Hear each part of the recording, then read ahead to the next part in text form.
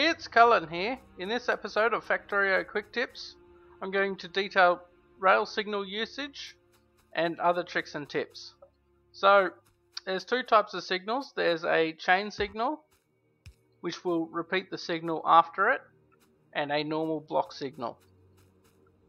Now, these chain signals, you can chain off other chain signals, but these block signals will end the signal. So you'll see as this train goes through, it'll go blue because they can still pass if they need to go this top line. So I'll just remove this one. What it will do, it'll stop a train from entering a junction if there's no exit. And we can clearly see this at the bottom section, where this train has entered the junction, but he couldn't pass through the other side of it. So now he's got to wait for this train to clear the block before this square junction will be free. And this one will block it as well. So if we just change these two to chain signals,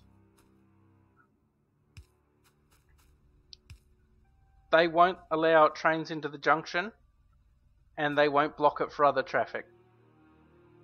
Now this one here, this signal here is poorly placed, so he actually hangs into the junction, and that's another thing to consider. So once these trains clear, I'll just force this on.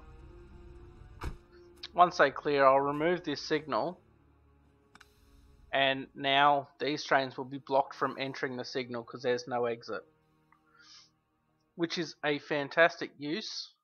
And you can chain as many signals as you need. Just remember that after a block signal, this space should be a safe to park space. If it's not safe to park, after the block signal. If it's not safe to park, do not put a block signal. You're better off having nothing. So these ones here, after the block signal, it's safe to pass. Now these could be chain signals if you like, but as there's only one exit, it doesn't matter. And there you go. That is rail signals.